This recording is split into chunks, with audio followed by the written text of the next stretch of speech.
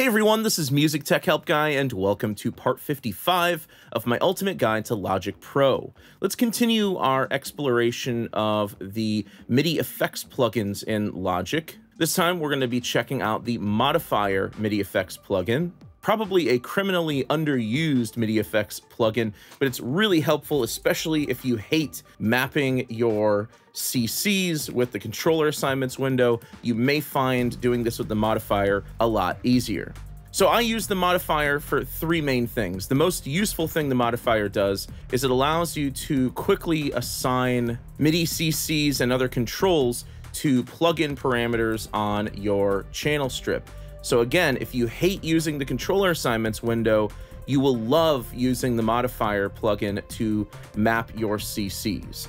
Two additional things I use it for are converting control values, like converting velocity to modulation wheel, for example, and also for reassigning continuous controllers. So if I wanted a knob or a fader on my MIDI controller to control the modulation wheel, for example, you can do that too. So I'll demonstrate all three of these use cases in this video, and I've made this Logic project available as a free download below if you want to follow along. But before I get into the tutorial, I want to quickly tell you about the sponsor of this video, Boombox. If you're a producer or mixing engineer and you're looking for a fresh new way to collaborate with and collect feedback from your clients, look no further than boombox.io. Boombox allows you to upload your tracks and invite your collaborators and clients to a project who can then leave time-stamped production notes and mixing feedback on the tracks. Once you've made revisions, you can upload new versions of the track to the project. As a mixing engineer, Boombox helps me easily collect feedback from my mixing clients and turn around quick mixing revisions. But don't take my word for it, try it out for yourself. Head over to boombox.io and sign up today to get 4 GB of free storage. Okay, so in this project, I have 3 tracks, an ARPS track, a bass track, and a beat. I'm gonna load up the modifier plugin on the ARPS track, and I'm just gonna bypass it for now. And the ARPS track is an alchemy instrument, and in this alchemy instrument, there is some modulation paired to the modulation wheel.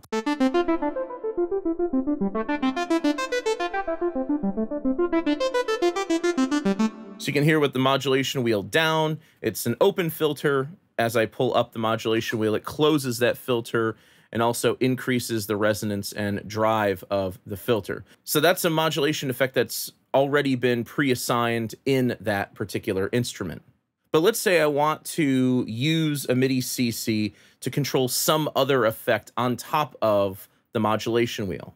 So for example, maybe I want this tape delay to be on here as well. And maybe I want to control the wet signal, which is essentially going to be the amount of delay that you hear.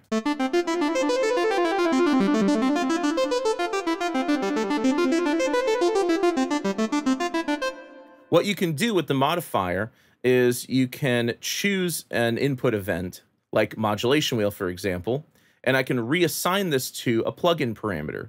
So under the reassign to menu, I'm going to select learn plugin parameter, click or move that parameter, and you'll see that it learns it. So now modulation wheel is going to be assigned to the tape delay wet knob. Now to start off, I don't want the scale at 200%. So I'm going to option click on that and set it to 100%. I'll come back to that in just a bit. But now you can see that the modulation wheel is controlling the wet signal of the delay.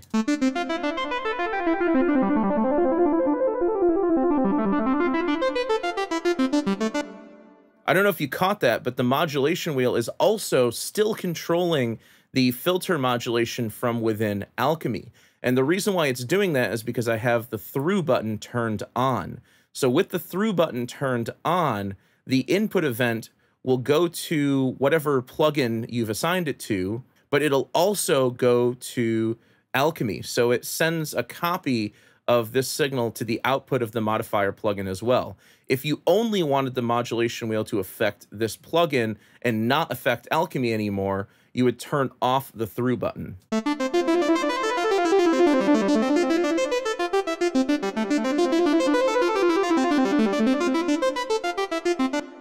So now it's just controlling the delay effect, and it's no longer controlling the filter within Alchemy. So I'm going to go ahead and turn the through button back on because I want that filter effect to be in there as well.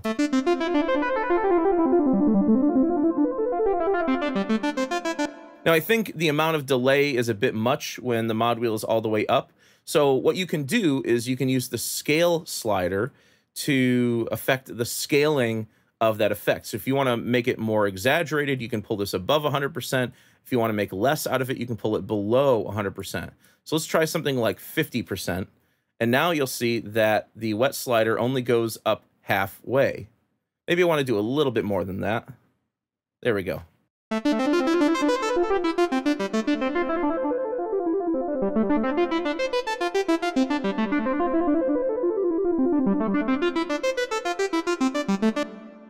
You can also add an offset by using the add slider. So if I set this a little bit higher than 0, what you'll see is that the starting point of the wet slider, even with the modulation wheel all the way down, is at 17%. So we're already starting with some delay in there, even when the mod wheel is all the way down. So these two sliders allow you to control the range of the modulation.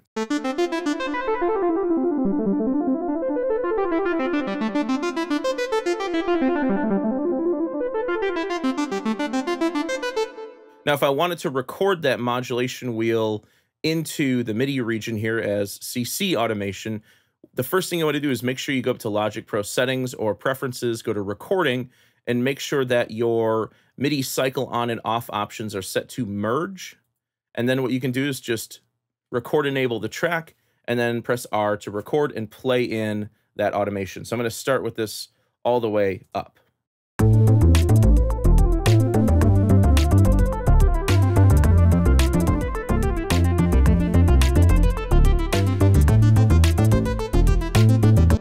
And you can see it's merged that MIDI data into the existing region.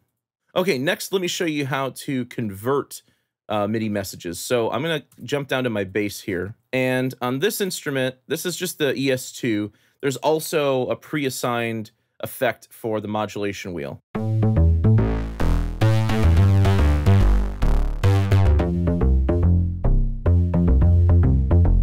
So with the mod wheel up, it opens up a filter. If I pull down the mod wheel, it closes the filter. What if instead of using modulation wheel for this effect, maybe I wanted to assign another continuous controller? So I'll go ahead and add the modifier to the track, open it up, and I'm going to make the input event a different CC. So you can click Learn MIDI and then move that CC on your MIDI controller. So this knob is CC23, and we've reassigned it to the modulation wheel. Now, I'm using modulation wheel here a lot in these examples because mod wheel is the most commonly pre-assigned MIDI CC in most instruments, but you can reassign this to any MIDI CC. So I'm going to go ahead and just reassign 23 to 1, option click on the scale, and now I should be able to control that effect with this knob instead of the modulation wheel. But one thing I do want to mention here is just because you reassign the event doesn't mean the mod wheel won't work anymore. It'll still work when you use it this way. It just reassigns it to another knob so you can also control it with another knob.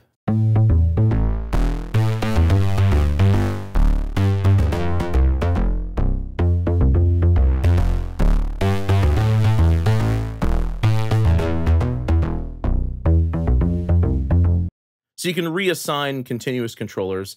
But one other thing I find really helpful here is converting control values like velocity to variable controls like the modulation wheel. So for example, if I make the input event velocity, now the velocity of each note in the MIDI sequence will be converted into a modulation wheel event.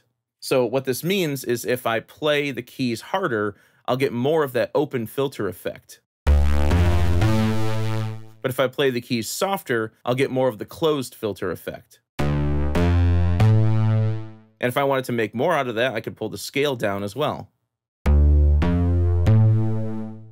So this is helpful if you, again, want to convert a discrete control value like velocity into something that's more variable like modulation wheel. You can totally do that. So if I go into my MIDI region here, right now all of these notes are the same velocity, so they're all going to have the same filter setting.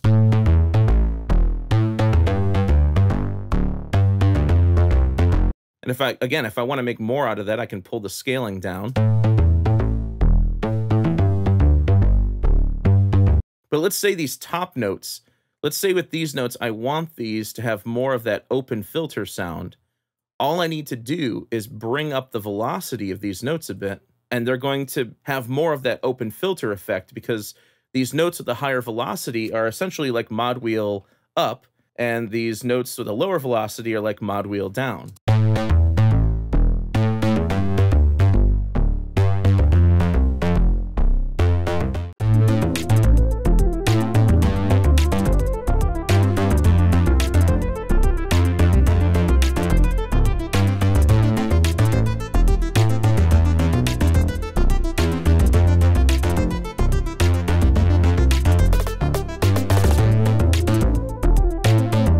So that's the Modifier MIDI FX plugin. Again, a criminally underused MIDI FX plugin, and it's fantastic for mapping your CCs to effects and other plugins on your channel strip without having to open up the controller assignments window. I hope you guys enjoyed this video. If you did, please leave it a thumbs up and subscribe to the channel to see more content like this. As always, thank you so much for the support, and thanks for watching.